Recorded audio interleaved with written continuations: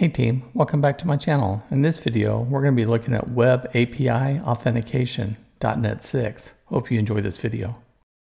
This video, part 3, continues where part 2 ended. I'm using the same project, so if you haven't watched part 2, please check that out before you continue. While this video uses part 2, you can use your own project and easily add in the features of this video to your own project. The goal of this video is to add authentication to our Web API. A second goal is to add enough features to Swagger that allows you to use Swagger to not only display but to execute your web methods in a authenticated environment. Let's take a look at what we can do. In part 2, we loaded 10 packages into this project. In part 3, we need to load 3 additional. Let's install these 3 additional packages. Right-click on Packages, then look for Manage NuGet Packages. Our first change is going to be to modify appsettings.json. Notice that we have a new section, Authentication, from lines 5 to 9. It has 3 keys, Secret Key, Issuer, and Audience. Secret key is obvious, issuer is the location that we'll be running, and audience, well, we're going to need a definition for that. First, it's normally known by AUD within the JWT. Now, it defines the expected recipient of the generated token. For instance, who will consume this token to protect the API call? Normally, it's the system hosting the API, and that is the intended audience. In this case, to-do.api is that audience. Let us make the changes to program.cs. Notice that we have 8 using statements now. Let's make sure your app has the same amount. Then we will scroll down to line 28 to 43. This is where we are going to add authentication to this Web API. And notice that we'll be using the bearer.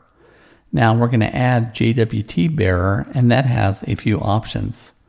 Remember when we modified appsettings.json, we had the issuer, audience, and that secret key. That's what will give us the token validation parameter. And then on line 55, notice Builder Services Add Swagger, we now have options. The first option is support non-nullable reference types. A couple of generations ago, it's used to protect against possible null references. Our next one is the OperationFilters. We're going to be using a class called AuthorizeOperationFilter, and you will see what that does in just a moment. Our next option is on line 69, options, add security definition, bearer, then a new Open API security scheme. Let's see where we use those. Notice when I click on Authorize, well, you can see right away JWT authorization header. You can see that text is right here. Now, the parameter location is at the top here. The type will be HTTP. The scheme will be bearer, and the bearer format will be JWT. What this is doing is, you see this input text box here. We are going to be pasting in a token, and we need to be able to tell Swagger what type of token that is. So when we click on the Authorize button, it will know how to use it appropriately. Our next section is this Open API info, and that is at the top of our program. Notice we say version 1, you see that 1 there, title, to do API, and then description, learn how to use ASP.NET Core Web API. You can see that there. And then we have contact and a license. And then I use that object info into options.swagger.v1 info. And there you have builder.services.add swaggergen. And the rest of this file is identical to part 2. So there you have program.cs all done. Just a moment ago, I told you I would be back to talk about line 65, OperationFilter. We have a method here called AuthorizeOperationFilter, and that is going to work with this Authorize attribute.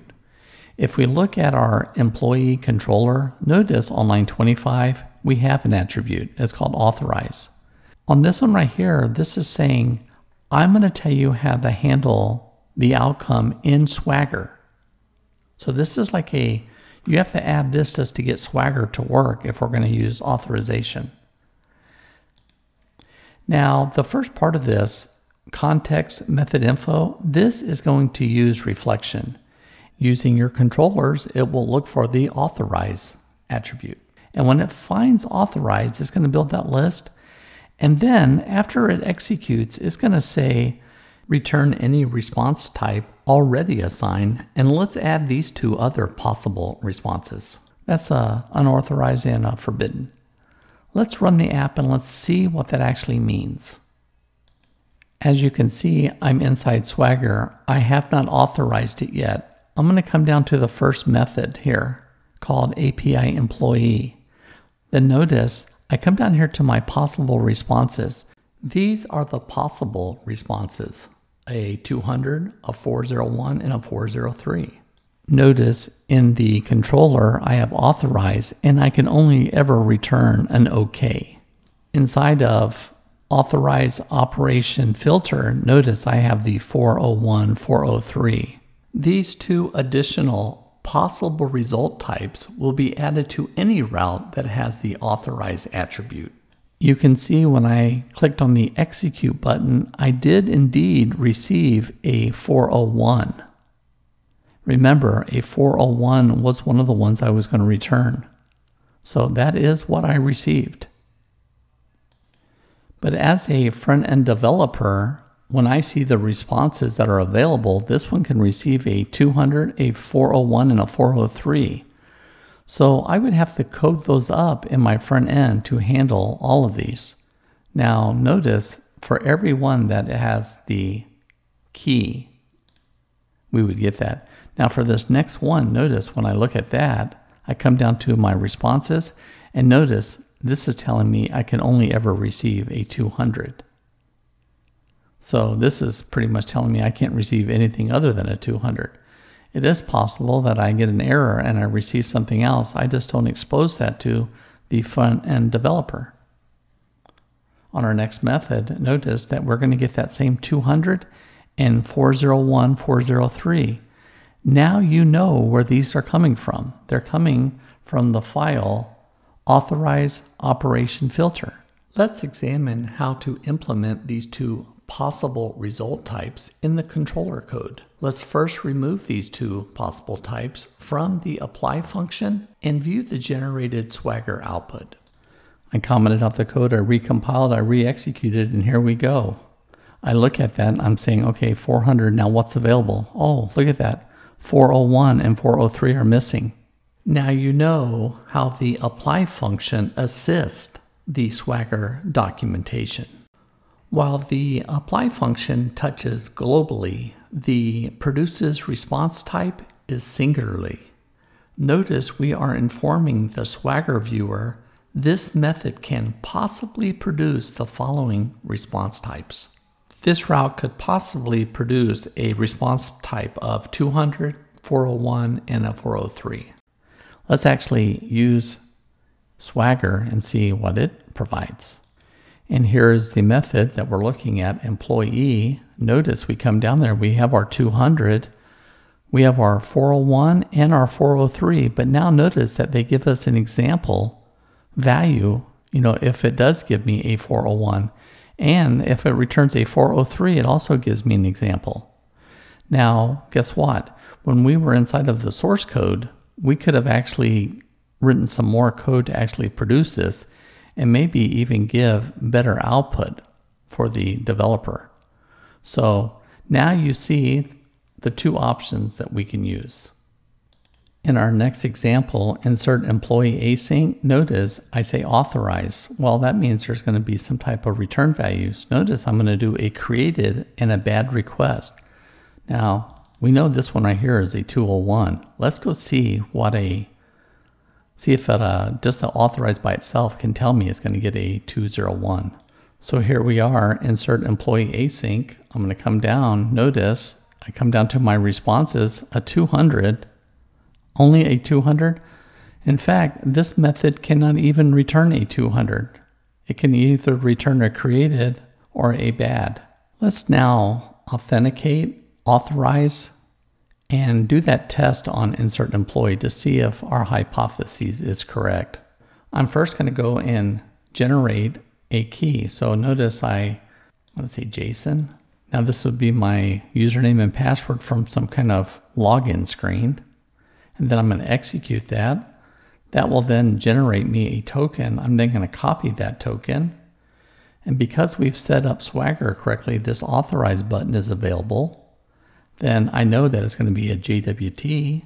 So I paste that in there and then I say authorize. Then I hit close. Now notice our keys are now dark. Notice they're kind of closed keys now. Now on insert employee, when I go to look at that, let's cancel, let's try again. And notice I'm going to try to insert a new employee. So let's say new employee. And then I'm going to come down here. Now this is telling me it can only get a 200. But notice it returned me a 201. It said 200 was one of them that I could return, but I can never get a 200. I got a 201. That is the created. So I think you're understanding this file now and what this is all about. You're understanding the authorize. You're understanding about the filters, when and how to use them. And here is all the source code for AuthorizeOperationFilters CS. There's a total of 53 lines. You'll have about 10 seconds to type that in. So hit pause and make sure you get all this source code. It's very important. What does it mean to be authenticated? You can imagine we're a website. We have some login form. A user types its username and password and hit login. Our web service is called to validate and authenticate the user credentials. Now, because this is a login form, I know that I do not have a authentication token, a JWT. So I have to call a special controller to actually generate that for me and then send it back to me, the website or Postman or Swagger, so I can keep using the API. Now, I have a 20-minute timeout, so that means if I don't use it, I get timed out and that JWT is no longer valid. So let's see what happens. The front end calls authenticate. And then we are going to say, okay, I got JSON. So I got the username and password from the screen. And then I'm going to execute that. And then after I execute that, notice I got a 200. And this is the JWT. So then I'm going to copy that. And I'm going to come up to this authorize. And I'm going to place that in there. And now notice that my key is closed. The user's name and password has been validated and a JWT was created, and that token is now returned to the caller. Let's create a file in the controller folder called AuthenticationController CS, and that is this file right here. And notice that you have 6 using statements. You have a route API authentication. Then we have a constructor. And then we have our first method, authenticate. Now this is what the Postman, this is what a website and even Swagger would call to authenticate. And notice our first method in there is to validate user credentials. So the input parameter is request. A request is an object that gets the username and password. Then that is going to go into user. Now, if user is null, you're going to get unauthorized, and I'm out of here. Now, if I did have a valid account in the database or wherever you got that information from, remember the authentication secret key is from the appsettings.json file. Notice it is encoded in a symmetric security key and created. Then the algorithm HMAC SHA-256 produces the signing credentials.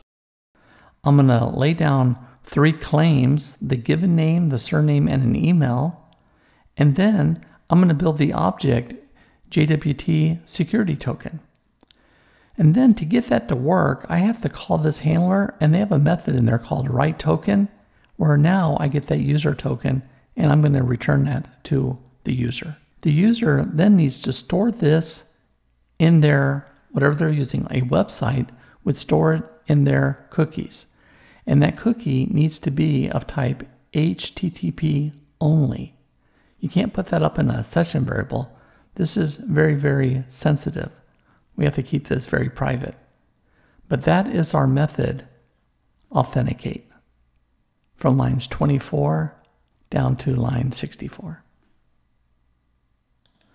On line 27, validate user credential, is just a method I place in here to simulate doing what it should be done. For instance, there should be some kind of database with a table where I can get a username and a password to make sure that they are valid. Here I've simulated, I found this first name, last name person, and I'm going to return that to the caller. And when I return it to the caller, it's not null, so I keep marching my way through that, and I end up building the user token. The site user, I have the ID, login, first name, last name, email, and then a constructor. And I use that all inside of validate credentials. Now, once we get this token, Swagger, they need to store that so we can keep reusing it. And we can reuse it up to 20 minutes. So notice this is a 20-minute sliding window. So as long as I keep, seeing it, then this thing stays active. Let's put a breakpoint on line 61, and then let's see what happens. The front end has called me. I don't have a key, so I need to come down and say I need to make a new key. So I give my username and password. I execute it. Now we're inside of our code. Now I'm going to validate this request, and notice it's string. That's my username password, F11. I'm going to come in here, and guess what? I'm just going to return first name, last name. I kind of like did a simulated lookup in the database. Now, is that null? No, it's not null. So now I'm going to go get that secret key, and I'm going to encode it. And now it looks something unreadable. Now we're going to do a HMAC SHA-256. I'm going to do some claims, the first name, last name, and email. And then I'm going to build this token. And that's going to tell me about that timeout, give me the claims and the issuer and audience. And then notice this write token, I'm actually going to build the token string. Inside the user token is our JWT. Now there are several sites that we can go and look at that. Let's take a look at JWT.io. This is JWT.io, a website. I have pasted our generated JWT into the big box. Notice the 3 colors. Each color represents a segment in the token. The token type is in red. In mauve, you have our claims, the boundaries for the start and stop usage, who issued it, and what is the audience. And then notice at the bottom, I pasted in our secret key into the box verify signature section. This token should be protected, saved into a cookie, and have the attribute HTTP only so it can be secure to be sent to the web service to execute our web method call. We did it, team. Web authentication, all done. It's in the bag. I hope I was able to teach you this feature and have removed any complexity you may have had concerning how to implement this. Now, hopefully with this video, you'll be able to implement this feature in your own projects. If you have any questions or have comments about this video, please leave a comment below. And maybe even give a thumbs up if you think this video was worth that. Thank you for your time. Look forward to seeing you back in my next video. Have a great week.